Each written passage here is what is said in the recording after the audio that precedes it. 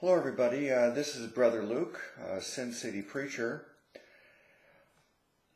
This video I think I will title Red Letter Christians versus Paul Only-Ists. Now, I've made other videos in the past about the topic of Paul Onlyism. And I'm going to address now the red letter onlyists, the people who believe that the red letters in the Bible, those are the words spoken directly from Jesus while he was incarnate, while he walked the earth. Many Bibles print the Bible in black print, but the words spoken by Jesus are in red print, so they're called the red letters. And there's a group of people who think that these red letters are the only thing that matters. And then you've got another sect of people that believe that the red letters are basically to be rejected. That they're not really even to us. They're just to the Jews, and the only one that we should pay any attention to is the Apostle Paul. So there's all kinds of insanity going on, people just going from one extreme to the other. And I've made numerous videos showing that the message of Jesus, the Apostle John, the Apostle Peter, the Apostle Paul, it's all the same message. And that is that Jesus is God. He became a man so he could die for our sins. And he raised himself from the dead, proving the fact that he's God and that he has power over life and death. And salvation comes by putting our faith in Jesus completely and in nothing else. And that no works are required. In fact, if you add works, you nullify the grace of God, and you cannot receive the gift of salvation if you add any other requirements. And that is the same message that you'll hear from Jesus, John, Peter, and Paul. Now, it really is crazy, the extremes that people will go. But I want to first address the words of Jesus. Let's first look at John chapter 10, verse 30 and 31. It says, I and my Father are one. The Jews answered him, saying, For a good work we stone thee not, but for blasphemy, and because that thou, being a man, makest thyself God. So the Jews were going to kill Jesus because they understood that he was claiming to be God. So one thing we learn from the words of Jesus from his own mouth is that he is God Almighty. Now let's look at John 6:38. It says, For I came down from heaven, not to do mine own will, but the will of him that sent me. So Jesus said that he was God, and he said he came down from heaven to do a particular thing. And if you look at Mark 10:45, he says what that is. He says, For even the Son of Man came not to be ministered unto, but to minister and to give his life a ransom for many. What's a ransom? It's a payment to set someone free. Jesus said that he's God. He came down from heaven, and the reason he did was so that he could give his life as a ransom. And then he says in John 12:32, And I, if I be lifted up from the earth, will draw all men unto me. This he said, signifying what death he should die. So here we see in the gospel accounts, Matthew, Mark, Luke, and John, we are seeing that from Jesus' own mouth, he is teaching us these basic core doctrines as Christians that we must understand and agree to. And that is that Jesus is God.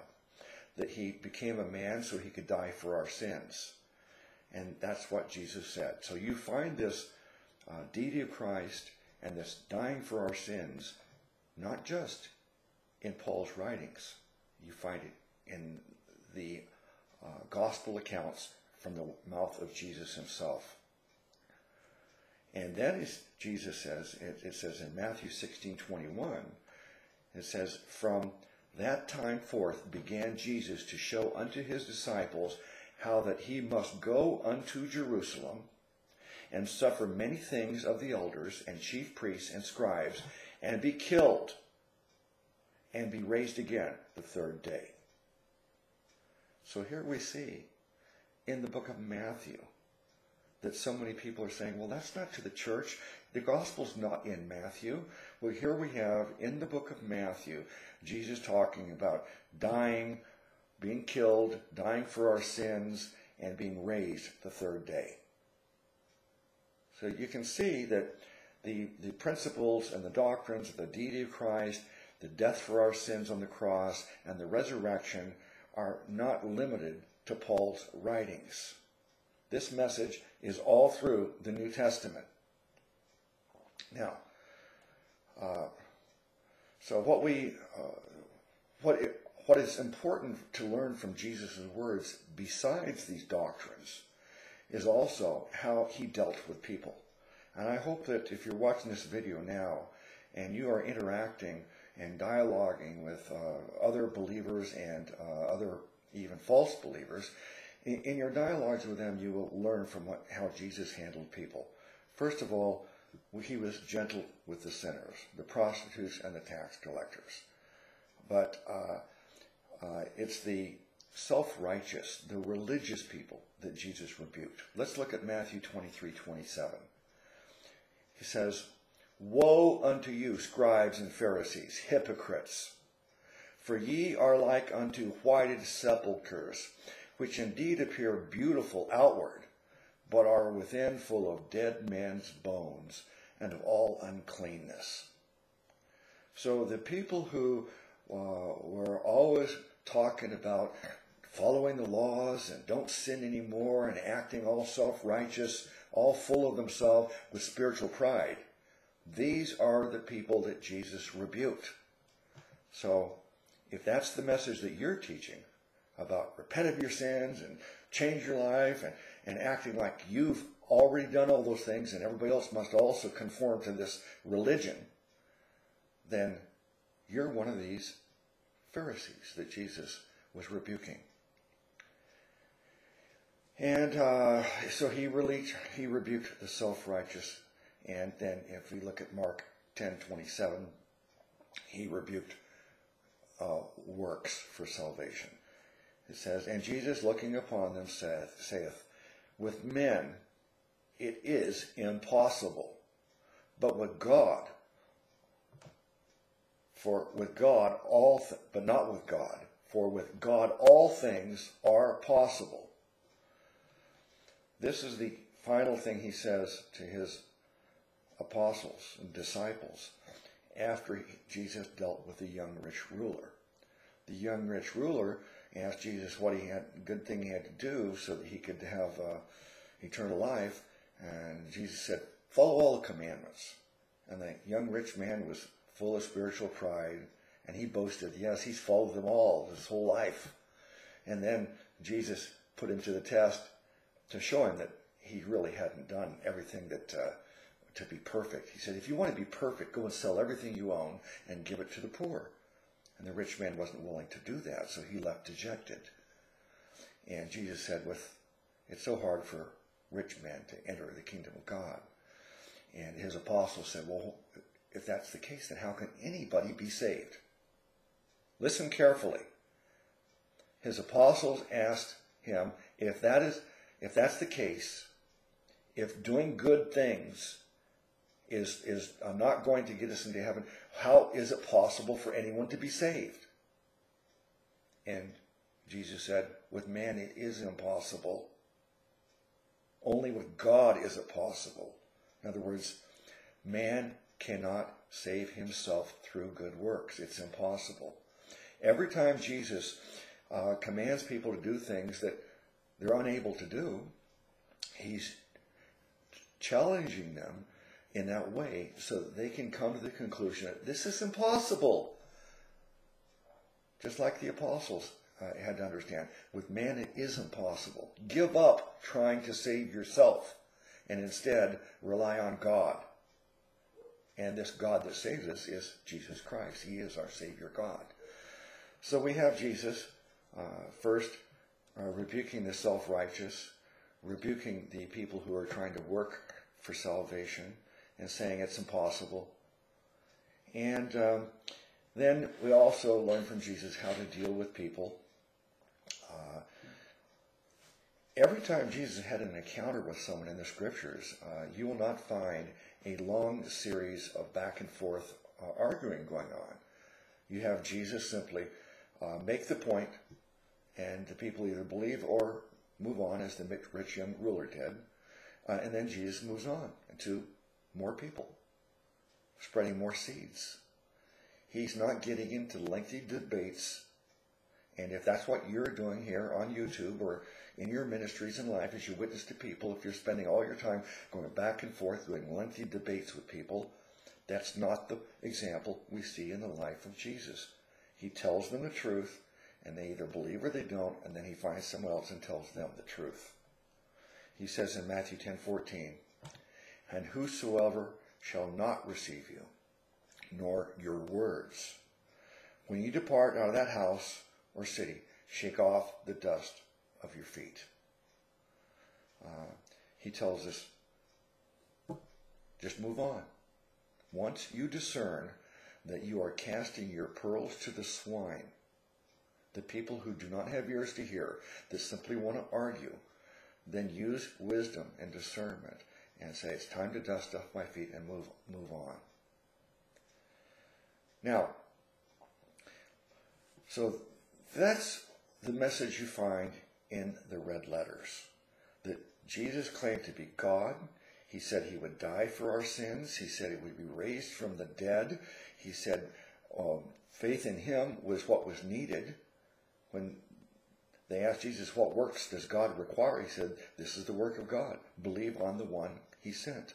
Believing in Jesus is the only requirement that Jesus gave them. So that's the message that we need to understand. Jesus is God. He died for our sins. He's raised from the dead. Faith in him is the only requirement. And then now let's compare this for a moment to what Peter, John, and Paul said here. 2 Peter 1:1, Simon Peter, a servant and apostle of Jesus Christ, to those who, through the righteousness of our God and Savior, Jesus Christ, have received a faith as precious as ours. We have Simon Peter proclaiming Jesus is our God and Savior. We have in 1 John 5:20, almost the same words by the Apostle John. We know also that the Son of God has come and has given us understanding so that we may know him who is true, and we are in him who is true, even in his Son, Jesus Christ. He is the true God and eternal life. So we have Peter and John proclaiming Jesus is God and Savior. Now we look at Titus 2:13. The Apostle Paul writes, while we wait for the blessed hope, the glorious appearing of our great God and Savior, Jesus Christ. So we have Jesus, Peter, John, and Paul all proclaiming Jesus is God and Savior. They're all in agreement. And they all preached the deity of Christ, the cross, the resurrection, and faith alone is the only requirement for salvation. Faith in the Savior, and he saves you. Now, there is an exception that I've found in the Scriptures, in the New Testament, where someone is teaching a different message than Jesus, John, Paul, and Peter. And this is in the book of James. I challenge anyone now to find in the book of James this same message. You will not find James teaching about the deity of Christ. You will not find him teaching about the cross. You will not find James teaching about the resurrection. You will not find James teaching about faith alone, in Christ alone. In fact, he says faith is not enough. Faith without works is dead. He said faith is not enough, whereas Paul says faith is the only thing that's required. James says faith is not enough. So, I want to just caution everybody and urge everybody. Do not, if you're a Paul Only-Ist, reconsider. The message that Paul has is not exclusive to Paul.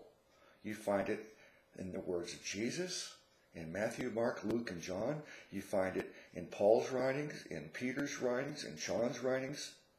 They're all in agreement. The only dissenter is James. So don't be a Paul Only-Ist.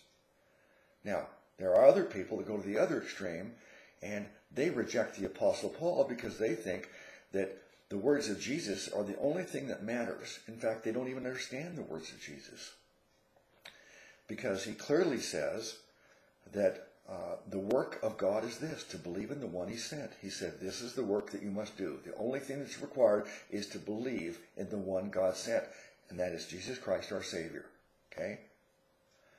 The reason that he challenges people to do these other things, like go and sell everything you own, go and be perfect as your Father is in heaven is perfect, go and sin no more, cut off your right hand if it causes you to sin.